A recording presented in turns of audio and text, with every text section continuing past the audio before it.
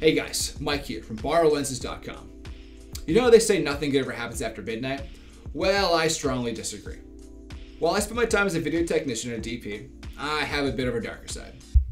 One shrouded in celestial mystery that only emerges at night. And yes, this is my dramatic cutaway angle. That's astrophotography. Very few images in any area of photography inspire as much awe as a well-executed image of the Milky Way.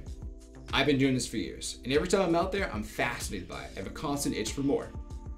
I stumbled onto this field with zero knowledge, and I promise you, I can do it, anybody can.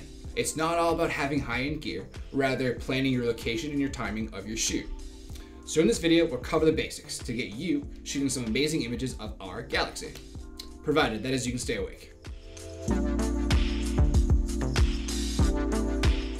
Okay, so it is a little bit about the gear, and a tripod is a must. We'll be taking 15 to 25 second exposures, so you'll need that camera to be perfectly still. Exposure time is pretty important, and I find that 15 seconds, 25 seconds to be the sweet spot. Anything more than 25 seconds, and you run the risk of getting star trails, and that tends to make your night sky look more blurry. Anything less than 15 seconds, and I'm worried not letting enough light into your camera, which means you have to boost your ISO. I'm always asked, what's the best camera for shooting the Milky Way? And the honest answer is, there is no best camera for shooting the Milky Way. There's always an advantage when you shoot in RAW because you'll have more digital information when you go into editing your images. It's more beneficial to shoot with a full frame camera compared to a crop sensor camera. As an experiment, I took a Canon crop sensor T7i and a Canon full frame 5D Mark IV to the same location, take similar images to see how they stack up against each other. As you can see, the T7i has the same amount of stars and different shades of color in the nebulous gas, but there's more grain in the 5D Mark IV image. Now, another topic of debate is lenses and which ones you should use. Now, despite what some people and brands tout, there's really no perfect lens for anything. It's all about how you utilize it in certain situations. So, when the Milky Way is at its peak, it expands across the whole sky. So like any form of photography, while trying to capture a large area, you need a nice wide lens. I try to get something that has a lower f-stop. A lower f-stop means you can let more light into your camera, which gives you more flexibility with your ISO. Personally, I love the Canon 16 to 35mm 2.8 version 3. The reason I'm a big fan of this lens is because of the front glass element. It's flat.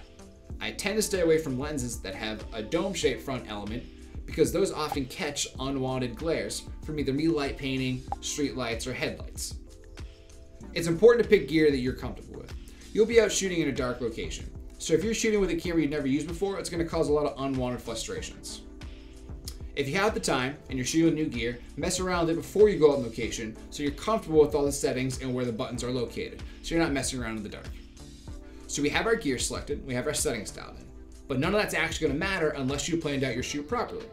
So it's important to understand what you're actually able to capture before you get that crazy Milky Way shot in your head. And this is going to date all the way back to science class in elementary school. Remember, the Earth is always moving. Therefore, so isn't your view of the Milky Way depending on where you are in the planet.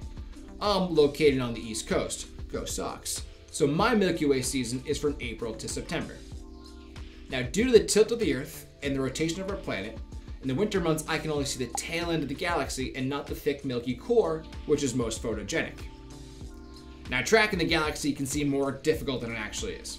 A helpful app I like to use is called SkyGuide.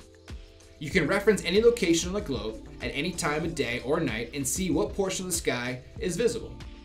Next, you want to think about location even further, specifically in regards to the true enemy of astrophotography, light pollution. That's the brightening of the night sky by streetlights, city lights, cars, and so much more. I like to travel to more remote locations to avoid any light pollution. A guide that I live by is a light pollution map. Here you can see all the bright spots surrounded by cities and all the dark spots that are frankly in the middle of nowhere but are the more ideal locations to shoot. Even if you travel all this way, it's tough to avoid the #1 culprit of light pollution, the moon. Here's a time lapse to show the night sky before the moon rises and what happens to the sky as the moon breaks the horizon. You can see here how the bright moon rises and starts blotting out a lot of the detail from the Milky Way. When planning a night of shooting, I tend to go around the new moon phase. That happens once a month. That's when the moon isn't hitting the sun at all, so there isn't a bright glowing rock reflecting in the sky.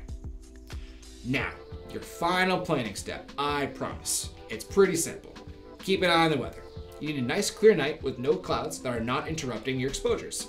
So I'll be honest, there are so many different methods when it comes to astrophotography, and the main reasons I like to do single exposures the most is because of light painting. Light painting isn't crucial to capturing the night sky, but it adds a whole other level of creativity to your work. So for this example, I figured we'd use my beautiful lawn flamingos and pose them with the Milky Way and see what we can do. I'm going to line my shot up with the galaxy and set the flamingos in the foreground.